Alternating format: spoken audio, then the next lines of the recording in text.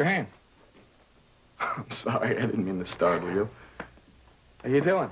It's not your regular day. No. I can usually set my clock by you. Oh, listen. I'm glad you're here, though. A guy came in last night, sold me his whole collection. A lot of that old pulp mystery stuff you like. Maybe you'd like to take a look before I put it out. Paul, there's a book. The Occasional Murderer? Sure. Maggie Hammond. She got an award for that one. Personally, I think her earlier stuff is better, but... Do you have it? Sure. I think I can fix you up. Here we go. I've got an anthology here. 3 novels, some short stories. No, this is it.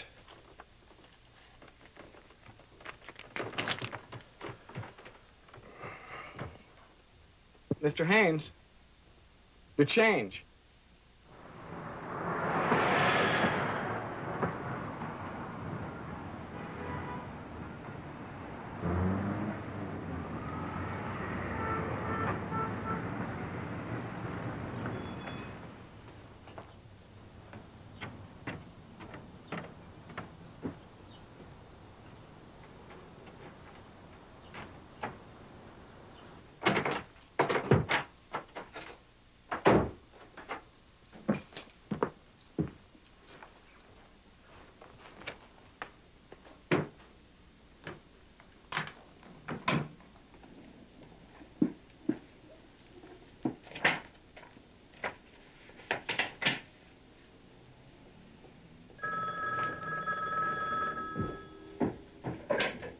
Hello?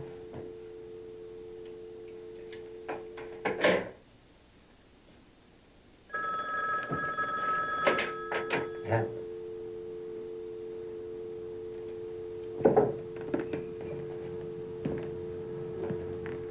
Mrs. Tuttle's neighbor found her on the kitchen floor the next morning, shards of thick glass laced through her hair.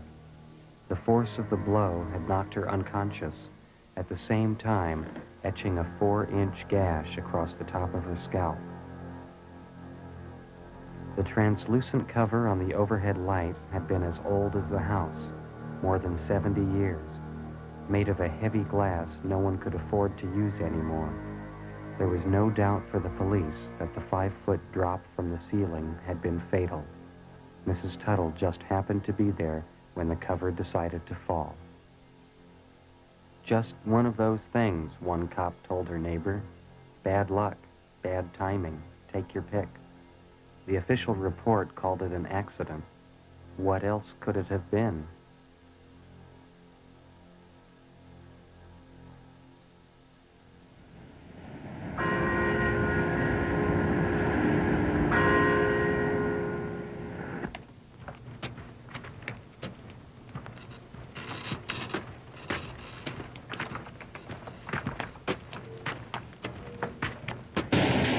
Jeez, I'm sorry, I lost my grip.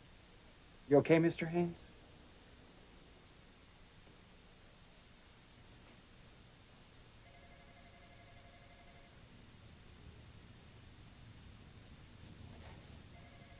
Jeffrey, hi. I was just leaving you a note. I tried to call you last night. Oh, yeah, I think my phone is, something's wrong with it. Well, look, the club's meeting a half an hour later tomorrow night. Marty's wife is out of town again, and he can't get a babysitter till then. I told him you wouldn't mind. Yes, fine. I found some great new stuff on Madeline Smythe. I know the group's getting a little tired of her, but I found this book on Victorian murders. There's a whole chapter about her. I think I've got her this time, Jeffrey. I think I can prove she poisoned Emile. Really? See, the judges ruled Emile's diary inadmissible, right? Except by 1857, there was plenty of precedent to allow that kind of evidence. So why the exception in this case? Jeffrey. Sorry. Never mind. You can hear the rest tomorrow night. So how are you? Susan, I think I need to get to work now. Oh, okay. Sure. Thanks. I just really have to. Thanks.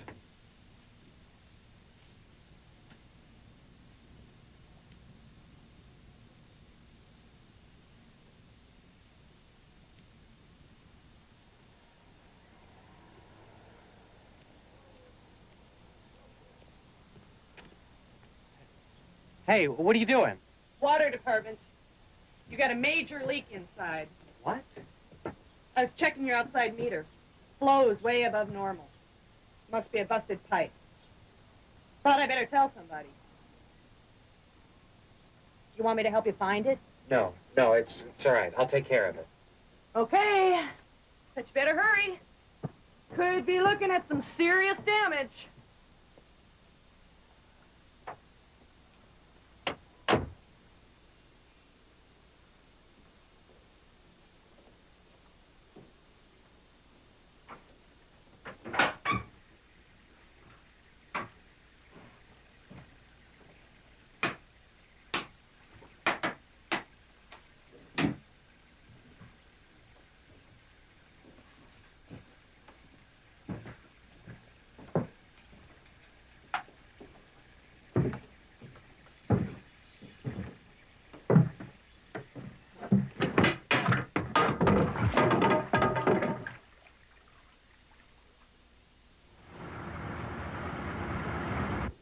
What makes you so sure someone's trying to kill you, Mr. Haynes? It started a few weeks ago. Little things around the house. Well, what kind of things? Well, like when my toaster oven caught fire. Your toaster oven? Yeah, when I went to use the fire extinguisher, it was empty. But I just bought it. It was brand new. The toaster oven? The fire extinguisher. You see, someone made sure that it wouldn't work. Well, maybe it was defective. But what about the gas line to my stove? It was not defective. The repairman said that the pipe had definitely been pinched. That's why there was a leak. So you think someone purposely pinched the gas line to kill you? There's no other explanation. You know, I moved my stove once. To clean behind it, bent the gas line accidentally. I suppose if I'd pushed a little harder, I could have pinched the pipe, caused a leak. Have you cleaned behind your stove recently, Mr. Haynes? Yes. No, I mean, that's... Look, I hadn't touched the cover on my kitchen light, but it fell. It missed me by inches. I could have bled to death. Then I'd say you were lucky. And what about the water pipe? This the pipe tonight? Yeah, doesn't it seem strange to you that the pipe burst and the light wouldn't work and the stair railing snapped all in one night? Let's try it another way. The pipe burst. It happens. Moisture shorts out the light fixture. In your anxiety to find the leak in the darkness, you lean too hard on the railing. Maybe you got dry rot. Maybe it's just getting old. Either way, the weight, the railing snaps. That doesn't sound so strange. I'm telling you that someone is trying to kill me. Then why don't they just go out and buy a gun? What Detective King is trying to say, Mr. Haynes, is your average murderer doesn't go through so much trouble. Frankly, killing someone is a lot simpler than what you've been going through. Well, obviously, they want it to look like an accident. What makes you so sure that they're not accidents? Are either of you familiar with Maggie Hammond? Friend of yours? She's a mystery writer. In her book, The Occasional Murderer, Mrs. Tuttle is found one morning. Wait a minute. We're talking about a book? A murder mystery, yeah. That you read. Well, how else would I know the story? So this Mrs. Tuttle is killed when her kitchen light cover hits her on the head. Just like what almost happened to you. Exactly. And that's only one example. Everything that happened to me the last few weeks, the gas line, the water pipe, it's all in the books. That's how I know. I can show you. I've read them all. Oh, I'm sure you have. Now you see what I'm up against. Yeah, maybe you should spell it out for us, just so there's no confusion.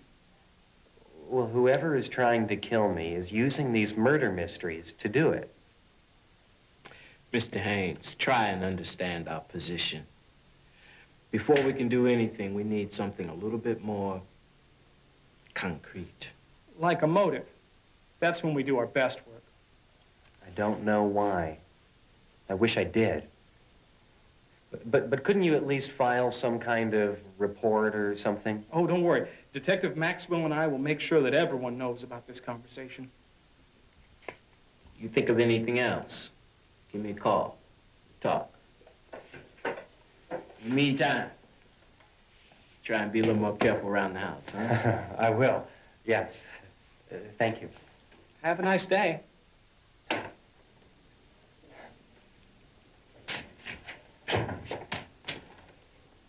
This city. It's a shame.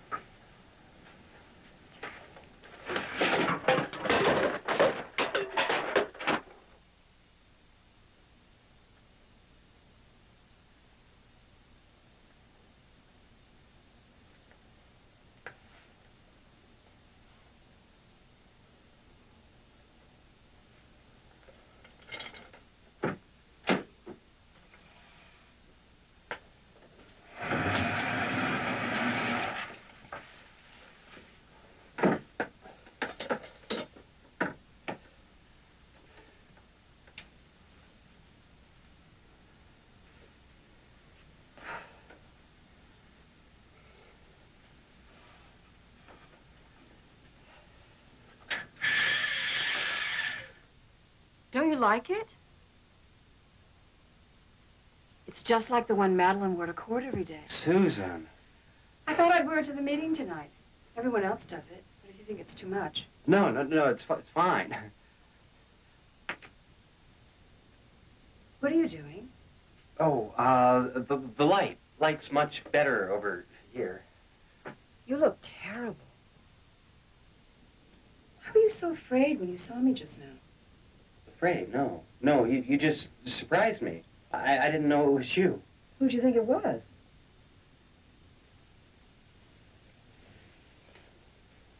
Something's wrong. Susan, if someone was trying to kill you, do you think you'd know? Depends on how they do it. Well, suppose it was in such a way that everyone would just assume it was an accident. Boring. Been done. A household accident. You mean ordinary? Like a fall or an electrocution or something that happens all the time? Well, they'd have to know the victim pretty well. His routine, plus they need access to the house. Okay, now, suppose the victim figured it out. Suppose he knew that that was their plan. Yeah? Then it's like a cat and mouse thing. All the usual stuff that goes wrong around the house, suddenly it's real suspicious. There's no such thing as an accident. This is good. What? Because then everyone's a suspect. Friends, family, the plumber. I don't have a plumber. It's your story. Pick whoever you want. What's the motive? I don't know. Well, does the victim have any friends? You know, people he really trusts? Not anymore. Well, if he doesn't trust anyone, then where's the surprise ending? Bring it up at the meeting tonight. They love these scenarios of yours. Yeah, maybe I will. I have to go.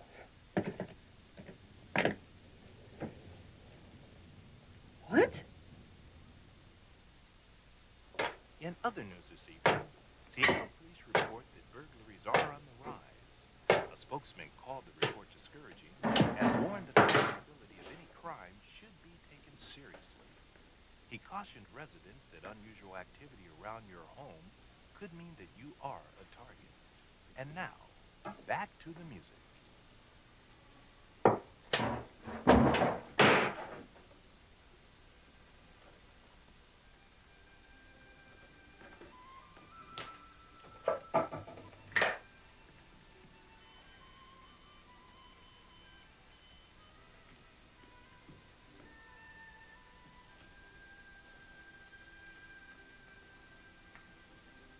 Detective Maxwell. Jeffrey Haynes. Look, there's someone in my backyard. I don't know who. I just heard him. Just now. Can you come over? Thanks. Yes.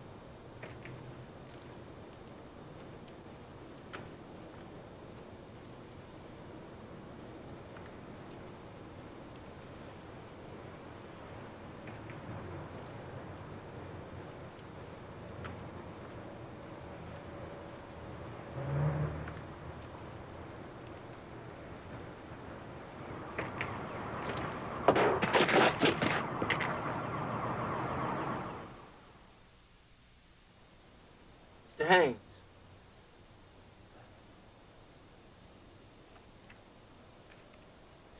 Did you get him? You stepped on your rake. What? No, that's not possible. Get up, Mr. Haynes. No, I put it away in the garage. I wouldn't leave it lying around. Of course not.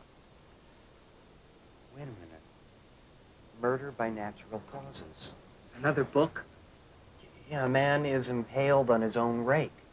Of course, that's it. Someone put it there. Hey, listen.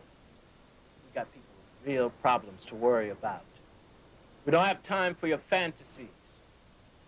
Detective, Hey, listen. please. One more call like this, and I'll arrest you. You got that?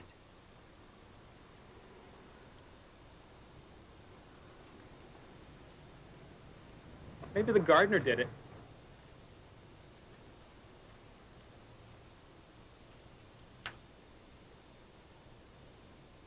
The idea that I could commit murder is abhorrent. I loved my husband. And he wasn't just my business partner. He was my best friend. You two were messing around. That was never proved. You got married 2 days after he was buried. You used the insurance money to go on a cruise. I resent that. Oh, shut up, Bert. We've been talking about you and Eloise for the last 3 meetings. Where the hell is Jeffrey? He said he was coming. Our case was thrown out of court due to lack of evidence. We know Eloise. I died a bitter and unhappy man. Guilty conscience. He confessed to me on his deathbed. I did not. Oh, would you two give it a rest? If Jeffrey were here, he'd nail you both for killing the husband. I found some new information about Madeline. Are we through with that? Face it, Eloise, you did it. I want to hear about Madeline. Okay. I told you Emil's diary was ruled inadmissible, right? Except by 1857, there was precedent to allow it as evidence. I thought the point was to defend our characters. Would you be quiet? Why wouldn't the judges allow such vital information? Jeffrey! Mr. Haynes, we were just wondering about you. Afraid something might have happened to me? Things get a little out of hand without you around. Things are out of hand, Marty. Jeffrey, are you okay? A man will be murdered in his home. He doesn't know why or by whom, just that someone wants him dead. There have been attempts already, each made to look like an accident. The murderer's only mistake was to assume the victim would never suspect they weren't accidents. How'd he figure it out? Every attempt could be found in the pages of the victim's own books. With this knowledge, he decides to turn the tables. Confront the suspect. Exactly.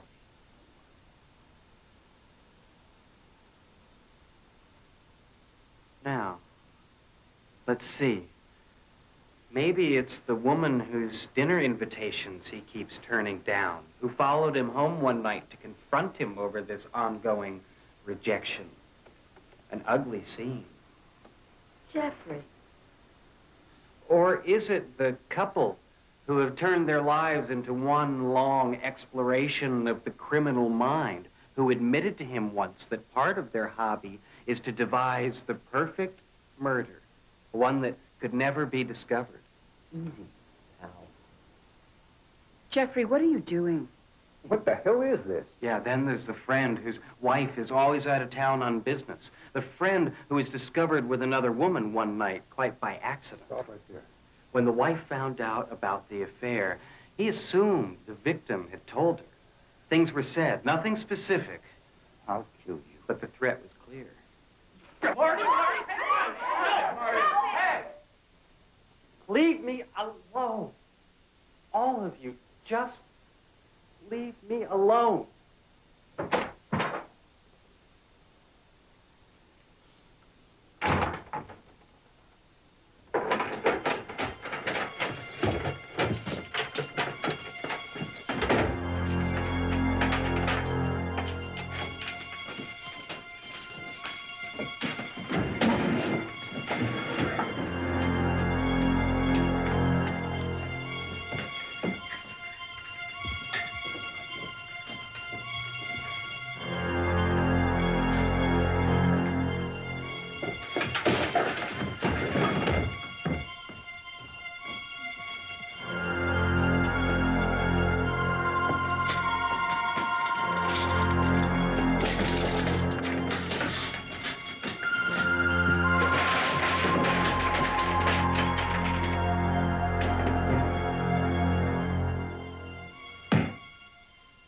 A slice of death.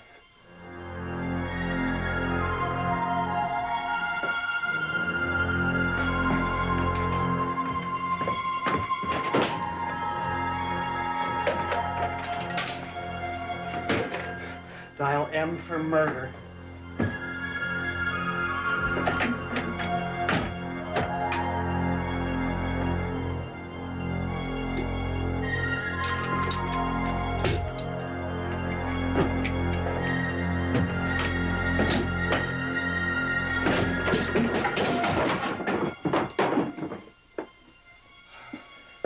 Burglar in the closet.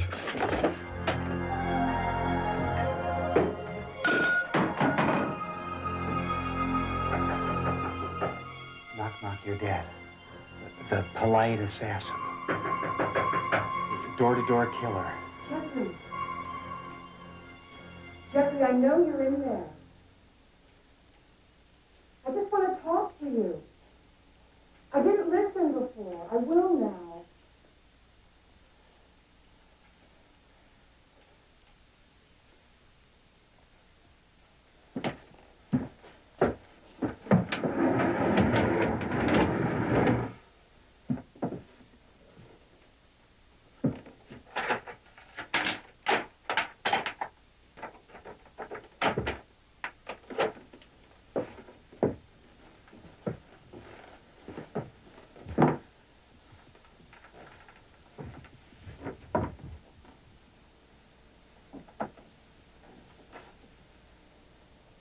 I think we need to talk.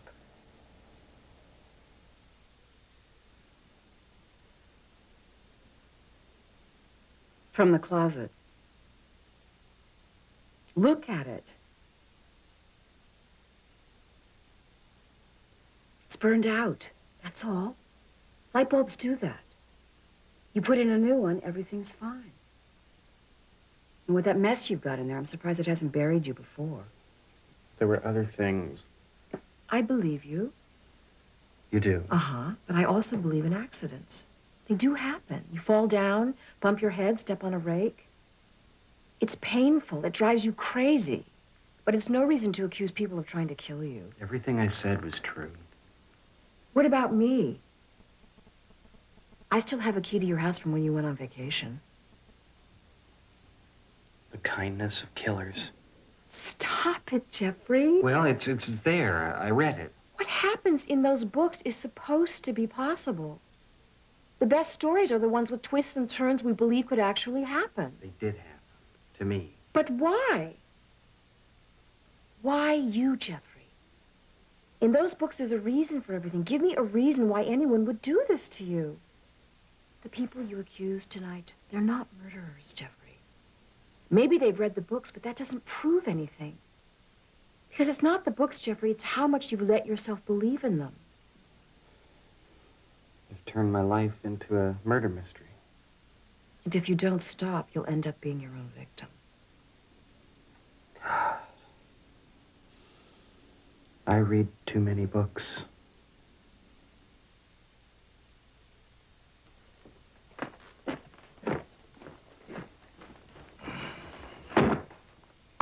You sure you want to do this, Mr. Haynes? I mean, all your books? I've had enough mystery for one lifetime, Paul. I won't be needing these anymore. I'm sorry to see it. I really am. You were my favorite customer. Paul, you've got a great place here. You'll have new customers. So there you are. Fair price. I trust you. Okay. Thanks for everything. You really aren't coming back?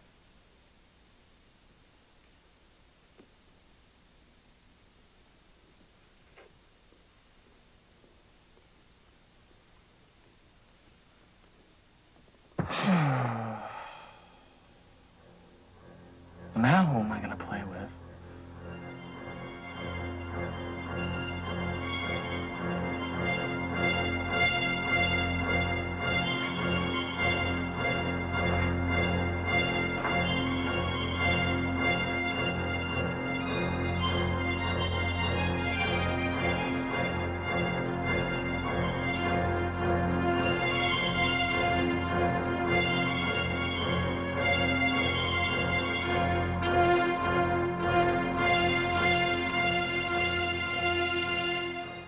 Murder at an art gallery. Stay tuned for the case of the smoking salmon.